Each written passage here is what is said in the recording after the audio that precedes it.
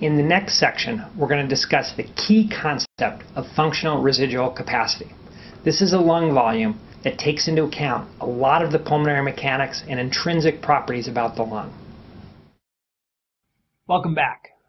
In the next section of our pulmonary physiology discussion, we're going to talk about functional residual capacity and a couple other things that are important to lung mechanics. FRC is really the equilibrium point of the lung. It's the low volume point of the lung. It's where there's a balance between those transmural, the blowing up balloon or distending forces, are in balance with the collapsing or elastic recoil forces. And it's going to be different for different disease states.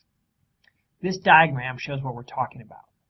If you had a couple weights and a spring, where those weights in the spring, the height at which they balanced would be a product of two different things: how thick and tight the spring was, and also how many weights you had on there. Lungs with higher elastic recoil, for example the fibrotic lungs, low compliance lungs, are going to have a lower FRC.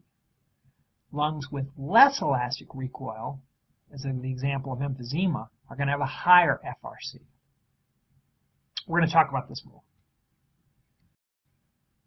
So for example, a normal lung with a normal FRC, normal total lung capacity, compare that with an emphysematous lung. Remember, the lung volumes are increased in emphysema.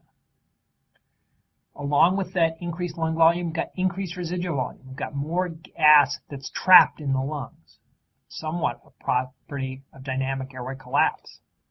The functional residual capacity, as we've got less elastic recoil, creates a higher FRC. In the interstitial fibrosis with lower total lung capacity, lower residual volume, the FRC, or the equilibrium point, is lower. The chest wall is also going to play a role in contributing to FRC. These graphs showing the effect of both the chest wall and the lung on the compliance of the entire respiratory system are somewhat confusing. So let's take a little bit of time to go through them. This is the exact same graph as the compliance curve that we showed earlier.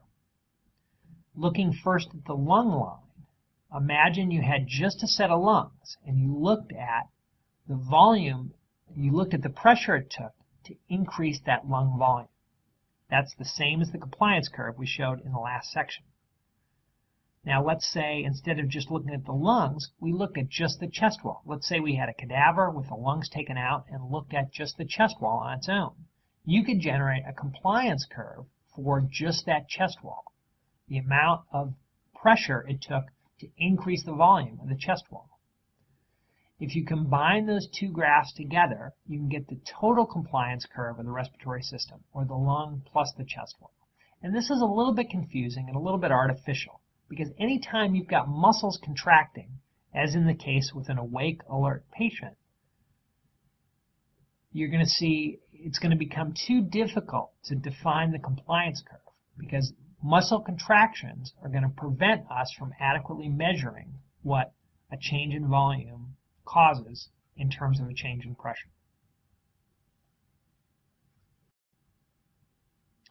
Remember, at FRC there's a balance. The chest wall wants to expand out and the lungs want to collapse down.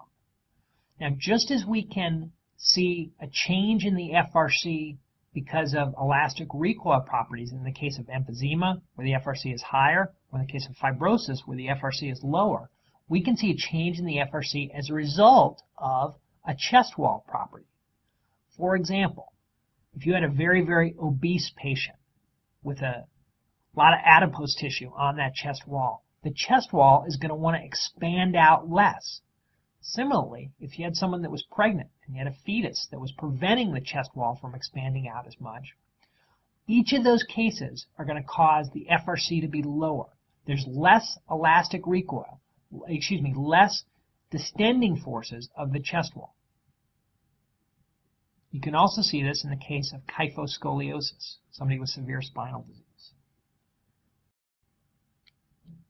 Reviewing a couple points about FRC. FRC simply defined as the residual volume plus the expiratory reserve volume. But more importantly, it represents the low equilibrium point of the lung, the low energy point of the lung. And that FRC is determined by a balance of the distending forces, the chest wall wanting to expand out, and collapsing forces, the lung wanting to collapse down. Regardless of what your lung volume is, regardless of everything else, the FRC is determined by those two things. So no matter what else is going on, if you know what the distending forces are and what the collapsing forces are, you're going to be able to determine the FRC. And it's really the starting point of all of our discussions of lung physiology. FRC is also, importantly, the end of a quiet exhalation, the end of a normal tidal breath. Let's do a question. A patient with ALS, amyotrophic lateral sclerosis, sometimes called Lou Gehrig's disease, has weakness of all of his or her skeletal muscles. We would expect him or her to likely have a normal, do we expect them to have a normal residual volume, total lung capacity, vital capacity, or FRC? So if we go through these, total lung capacity, vital capacity, and RV, all will likely be lower. This ALS or any other neuromuscular disease is going to cause restrictive physiology. We're not going to be able to increase our lung volume as much. But actually, FRC is going to stay the same. There's nothing about muscle weakness that has made this patient's chest wall wanting to expand out or lungs to collapse down change. So FRC is actually going to stay the same. Now you might argue that because residual volume is decreasing, wouldn't we expect FRC to decrease as well? Because residual volume is one of the components of FRC. And that's actually not the case. FRC is just determined by the chest wall and the lungs themselves. So though the residual volume is decreasing, we would expect the expiratory reserve volume to increase to compensate for it. This is a tough question, so don't worry if it's confusing. A patient with COPD develops a pneumothorax. This is a collapsed lung, when a bleb, or a large bubble of lung, pops. Which way is the air going to go when the patient takes a deep breath? Would we expect air to rush in from the pleural space into the lung, or air to rush from the lung into the pleural space? Now, if you've taken care of a patient with a pneumothorax, you know the answer is obviously B. Air is going to rush out of their lungs into the pleural space. And the reason for that is with each breath, we create negative pleural pressure. We get negative pressure in the chest wall. So there's a gradient for air to go from the lung into the chest wall. And that's going to lead to the collapsing of the lung. This is another tough question. During a respiratory physiology experiment, a volunteer takes a 500 cc tidal breath starting normally at FRC, and then after a period of rest, he takes a 500 cc tidal breath, but he starts a liter above FRC. Compared to breathing at FRC, breathing above FRC will be associated with an increase of all the following except. Let's go through each of the answers. Answer A is airway diameter. If the patient's at a higher lung volume, we'd actually expect his airway diameter to increase. So A is not correct. Lung compliance, answer B. As we go to higher and higher lung volumes, remember, the compliance is actually going to decrease. So it looks like B may be the correct answer. Answer C, work of breathing. As we go to higher and higher lung volumes, we haven't talked about this specifically, but you can imagine the work of breathing is higher. So work of breathing is actually going to increase.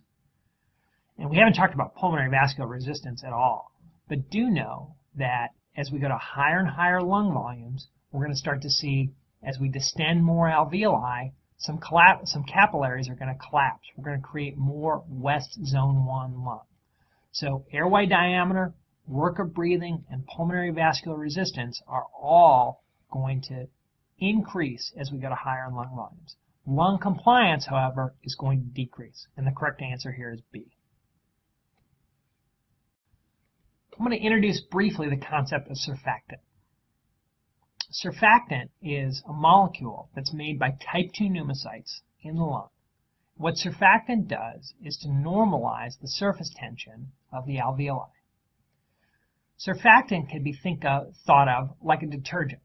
For example, if we put soap in water, we're able to blow bubbles out of those water, those bubbles don't pop. The soap acts as a detergent to help keep the bubbles from popping. Surfactant does that in the lungs. It lowers surface tension in such a way that alveoli of different size can exist. If we had no surfactant, we would expect the pressure in the smaller alveoli to be greater than the pressure in the larger alveoli, and air therefore would rush from the small alveoli into the large alveoli. We couldn't have that. We want to have air getting to all alveoli. We want to normalize the air distribution so we can have healthy gas exchange. Surfactant accomplishes this, and we know that this is a pathological process as we examine disease such as hyaline membrane disease. Infants that are born prematurely don't have fully developed type 2 pneumocytes and don't produce surfactant, and they get a dense infiltrate in their lungs. This can be treated by giving recombinant versions of surfactant. Review a couple topics before we break again. Lung volumes. Remember tidal volume and residual volume, most important. Lung capacities, remember functional residual capacity, vital capacity, total lung capacity are most important. We have to be able to memorize these terms to understand how they're going to relate to different physiologic conditions. Airflow is defined by Ohm's law. The most important contributor to resistance is the radius, as we know from Poussey's law. The large airways or the medium-sized airways are what's contributing most to the airway resistance. And remember that obstruction is an expiratory disease. Forced expiration is going to lead to more collapse of airways, more dynamic airway collapse, and we try to limit our airway resistance by controlling the autonomic input to airway smooth muscles. By giving beta-2 agonists, we want to bronchodilate, get more air in. I want to introduce an important point now. Think about, what would the point be? Why does our body have a system that would lead to bronchoconstriction? Why would we want smaller airways? We're going to talk about that later as we talk about ventilation and perfusion matching. The last thing we talked about was compliance. Remember, compliance is the change in volume over the change in pressure. It's the inverse of elastance. An emphysematous lung has a high compliance. It's got a high FRC. It's got a low elastance. A fibrotic lung, it's got a low compliance, a low FRC, but it has a high elastance. Lack of surfactant, as in the case of hyaline membrane disease or infant respiratory distress syndrome, it's going to cause a very, very stiff, low compliance lung. That concludes our discussion of functional residual capacity, FRC, and lung mechanics.